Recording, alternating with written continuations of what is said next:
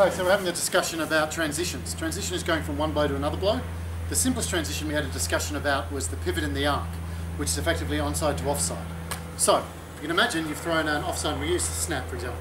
The offside snap, we spin the basket up, and we then roll it in front of our face. Okay? So that becomes a pivot, because effectively we're pivoting on the arm.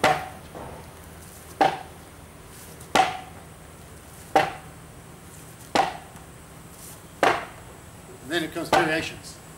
The hands in front of our face. Okay. Second one is the arc. The arc goes behind the head.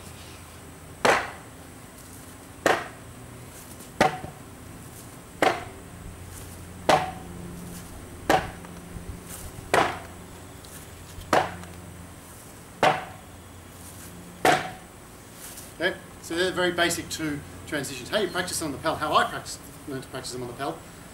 So go to guard, throw a snap, step, pivot, step, pivot, then I would arc. Arc, arc, pivot, pivot, arc, arc. It's important that you be able to do both of them, because then what happens is you can throw a blow, because if I'm too close to my opponent, the pivot's not going to work. It gets too tight.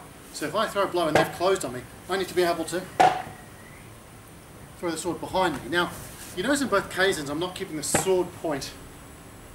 So it's going behind, as opposed to... Now the reality is that the margin's somewhere in between it, but that should help you something to practice that difference between it on the pedal. That way you're not stuck to what to do. Practice it every single time by taking a step though, to help getting you into the initial step throw combination of feeling.